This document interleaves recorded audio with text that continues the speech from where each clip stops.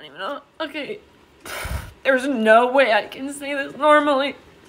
Sorry.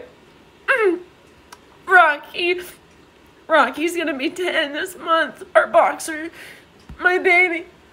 He had a little spot on his head a year ago. It got removed. And then it got removed again. And it just keeps coming back really angry. And now it's balloons. It's cancer. He has cancer in his head.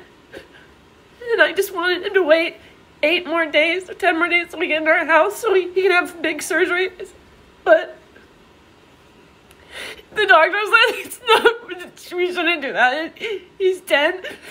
He's 10 and it's just too much. So we're going to say goodbye to him today. We're getting ready right now. So yeah, that's what we're doing. I'm going to take a little video. We're going to get him a birthday cake and a birthday food. So I love you guys.